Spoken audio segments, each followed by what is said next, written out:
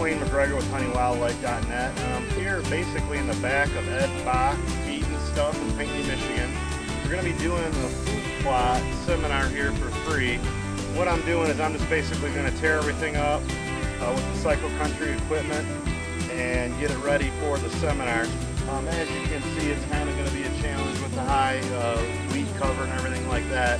But the Cycle Country equipment tears it up really nice, and it won't take long. So stay tuned and just watch how we do it, and we're going to tear it up, we're going to cultivate it, and get it ready to plant. So when we do the food plot seminar, basically I'll show the interchangeable attachments as far as the disc set, the cultivator, the rake. I'm cleaning everything up, and then plant it, and show everybody my mix and how we do it. So come on out, it's August 22nd, 1 to 3 o'clock, it's free. There'll be refreshments and everything here, and it's kind of the last chance to get your food plots ready for this deer season.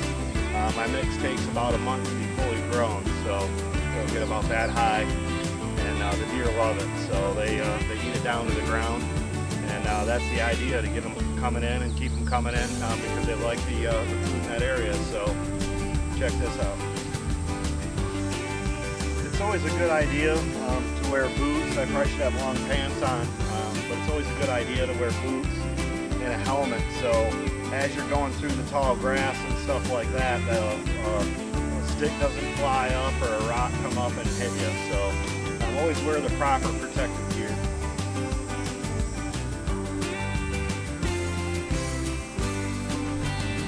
And we're going to get it started for you right here, so check this out.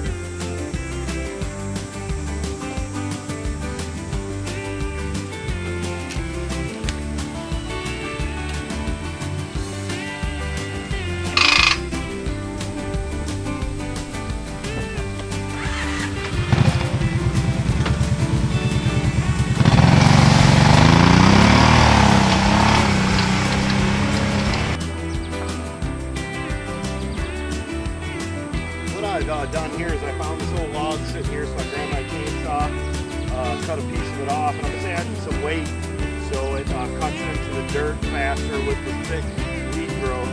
It helps. Pretty much what you want to do is probably mow or brush hog an area like this, but I'm doing this to just show you how rugged the equipment is. I mean, I left this one standing here to show you how high the weeds are. But I tell you what, I mean, matter of a couple passes, tearing up the weeds, starting to turn up the dirt already. So we're on the right path, and we're just going to keep at it and make it happen. So that's how it works when you're in the field. You do what it takes. Get her done. And what I'm doing is just basically ratchet strapping it to the frame right there. And what that'll do is just give it a little bit more weight to start tearing up some of this old root system that's been in here for years. If the ground's real hard and stuff like that, you can also get the disc set, and the disc set will cut it. But what I like to do is knock down all the weeds with the cultivator first, disc it, cut it up a little bit, cultivate it again on a first time deal like this, because this right here, I mean, the grass is thick. You can tell there's a solid rooting system in here. And if the ground's real hard, you can cut it with the disc, and come back and cultivate it. Tears it up real nice. The ratchet straps are pretty easy to use too, so this is all just basic stuff that you want to have with you in the field. Tie the extra strap off so it doesn't get caught down in here. Keep in mind, this kind of growth right here is as tough as it gets as far as equipment goes. So when you've got weeds that are this thick and this high, usually takes you a while to do it with a tractor and road tiller too. So Cycle Country equipment's about $45,000 less expensive than a tractor and road tiller to do this job. So take a look. Okay, we've worked for exactly an hour right now, knocking all the weeds down. The cultivator's starting to cut in good.